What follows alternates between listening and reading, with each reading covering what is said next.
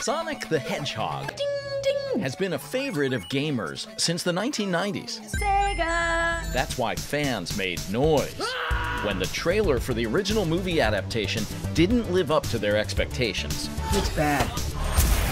It looks really bad. The studio delayed the film's release to give Sonic a makeover. They went and listened to us this time. Yeah.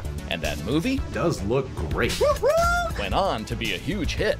Think we're giving video game fans what they want. Here we go. Now, Sonic 2 picks up where the last one left off, with our little blue hero defending himself and his family from Jim Carrey's villainous Dr. Robotnic. Papa's got a brand new stash. He starts out with a 300 IQ and a chip on his shoulder. It's been on my vision board for years. Super Sonic is a fast mover with a heart of gold.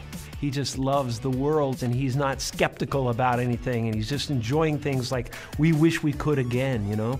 James Marsden plays the adopted father of Sonic. Pretending to be Batman. Blue Justice, trademark pending. He credits the voice of his co-star, Ben Schwartz, Let's do this. for bringing the animated character to life. You made a big mistake coming here. This man is the heart and the humor and the energy of the movie. Mind if I drive? It's a testament to how good of an actor James Marsden is because he has full emotional scenes, full comedic scenes opposite a tennis ball. That's right, because the film mixes live action with animation, all the actors have shared time on the set with inanimate stand-ins. We were fortunate enough to have like life-size models of the characters. After that, they removed that model and you've got like maybe a piece of tape or a tennis ball or whatever it is, and you just kind of commit to believing it. The most powerful object in the Sonic universe is the Master Emerald.